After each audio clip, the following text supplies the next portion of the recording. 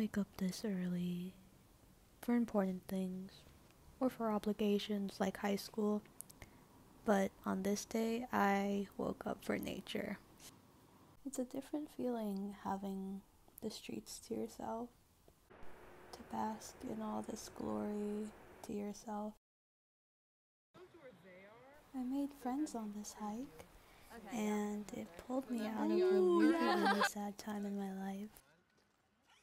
So I'm forever thankful for what nature has always brought me, and that's peace and new opportunity and hope.